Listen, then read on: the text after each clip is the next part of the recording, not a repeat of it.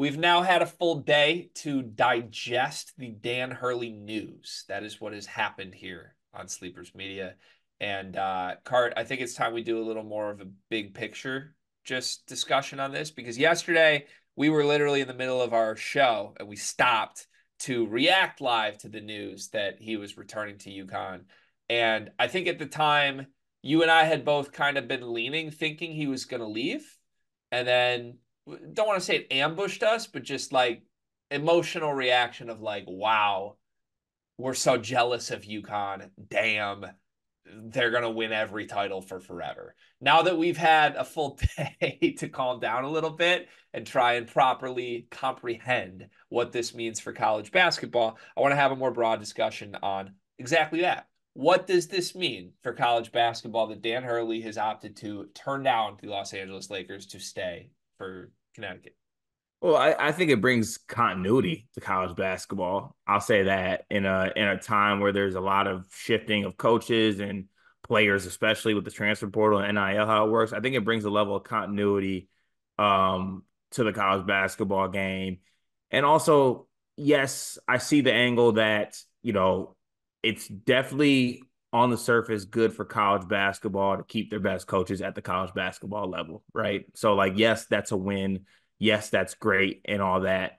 Um, the thing that doesn't sit right with me or I push back on is that this like saves college basketball. Like the college basketball world was hinging on if Dan Hurley comes back or not. And don't get me wrong, Dan Hurley, like we stated a lot of times on this, he's right now is the best coach in college basketball. So it's great that we kept him. With that said, you know, I think college basketball would have went on without Dan Hurley. Like I think it would have found its footing and been okay. So yes, it's great for college basketball to keep one of their best coaches. Like that's always a good thing.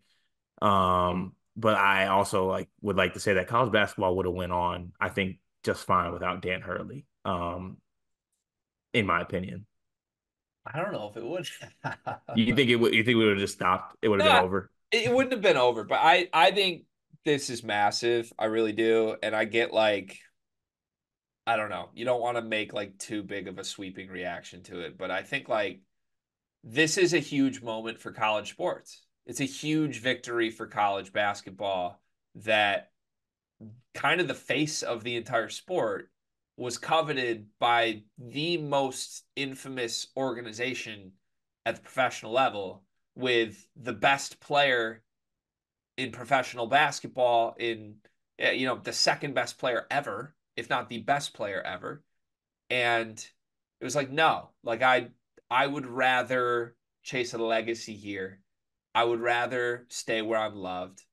Honestly, I think like for Hurley, I'm happy for Hurley from like a selfish perspective because I'm hopeful that like he'll get to enjoy this a little more now. Like, not that he hasn't enjoyed it in the first place, but to me, it's like if he had really left this in the middle of like what is the Dan Hurley era, he kind of would have had to like not forget about it all, but just completely turn his attention and focus to like the competitive juices of like I need to get this Lakers window done while we still have LeBron. And instead, like there's a part of me that I hope gets to like bask in what he's built at UConn a little bit.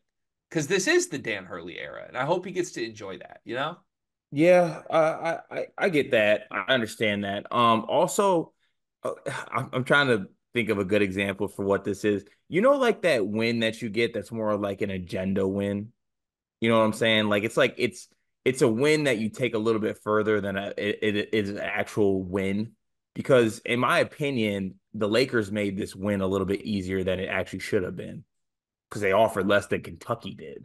Like, what did they expect? Did they expect to actually get them? Maybe. Yeah, I don't know. They came cheap, which is ridiculous. If you want your guy, pay the money you want to get your guy. Like I said, it's great. It's amazing.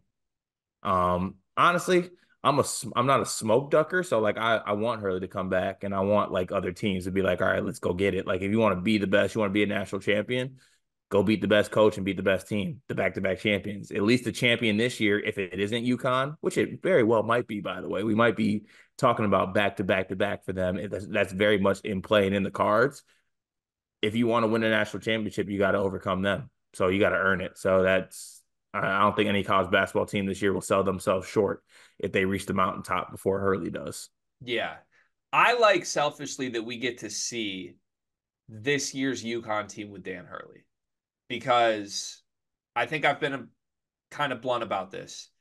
I think their roster as currently constructed is a step behind Alabama and Kansas, but you put UConn in the same tier with Alabama and Kansas because of Dan Hurley single-handedly.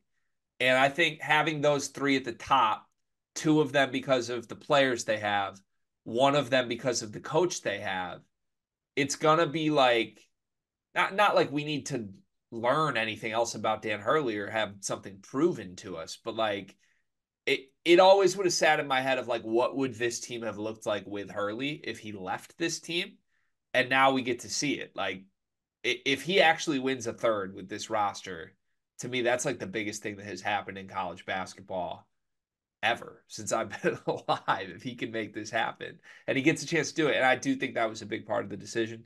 Um, we put out our graphic of like the top 10 programs for the next 10 years yesterday, and I had UConn eighth, you had them ninth. And we said in the segment, you didn't read it on the graphic, but we said in the video segment that went along with it that we both would have had UConn one if we knew Dan Hurley was back. We were kind of expecting him to leave. So I know we got some flack from Rob Doster. First time heard from Rob in a while yesterday. That was nice. Any thoughts? Any like, do we need to address the fact that UConn is actually the number one program for the next 10 years now? No, they are one. They are one with a tiny asterisk there. A very tiny asterisk there. Are we sure this dance isn't going to happen every offseason now? Because Ooh. there's gonna be other NBA jobs that are opening, and clearly he has interest in the NBA. Is it just the Knicks though, or is it like any NBA job again? I think it's any NBA job if they come correct with money. Also, you talked about it. Caravan's probably a big reason why he comes back. Caravan's gone. Maybe he's like, okay, like my guy, like obviously all the guys are his guys, but like Caravan's like from the core of that UConn team that kind of started that thing, right? Like Yeah, maybe it's just time to move on. And all I'm saying is that I don't think this is the last NBA flirtation dance that's going to happen with Dan Hurley. I just hope it doesn't happen every offseason yeah. for UConn's sake. It's gonna happen every offseason though. Like he's gonna be courted by NBA teams every offseason. Not gonna stop. So like I I I mean we could say maybe he won't do the dance, but let's be honest, Dan Hurley's gonna do the dance. Like Dan Hurley likes to dance. Dan Hurley loves the dance. He loves to tango cart. And yeah, I think it's probably gonna keep happening. The question is just like yeah, again, it might happen next offseason because I think going for three was such a big part of this for him. And he gets the opportunity to go for three. And whether it goes well or doesn't go well, I think he'll have closure on the fact that he went for it and maybe can start a new chapter after that at some point. Um, Honestly, the more we talk through this, if he keeps winning titles, I think the likelihood he stays at UConn is higher. Because if he gets Sure. three, he wants to go for four, right? That's facts. He's like we always say, like we will say every Dan Hurley episode, America's beautiful psycho, whatever it is, whatever term you want to use. He's the greatest psycho of all time. Top five psychos graphic coming soon. I might want to do a segment on this week, but like if we were doing just top 100 important people in college basketball for next season, like who will define the next college basketball season, I think we would have said Zach Edey was one last year. Who's one? Is it Dan Hurley right now? I feel like it has to be. Cooper Flag, I think it's Dan Hurley. 1A, 1B. And don't leave Bill Self out too. 1A, 1B, 1C. The NBA draft is coming up, and I've got something awesome for you. We are partnering with the people at NBA 2K Lab. NBA 2K is the best video game on earth. The people at 2K Lab are making some awesome stuff to make that game even more fun, and they just launched their 2024 NBA Draft Simulator, where you can find the official Sleepers Media big board. We ranked our top 75 players in this draft class. Me, Carter, Brian Ralph, Riley Davis. We did it together, and it is featured on the 2K Lab NBA Draft Simulator. You can take control of any team in the draft, play GM with just one click, and see our entire rankings before these videos even come out. Check out the link in the description of this video to try out the draft sim for yourself, and you can find more mini games at nba2klab.com/nba-mini-games.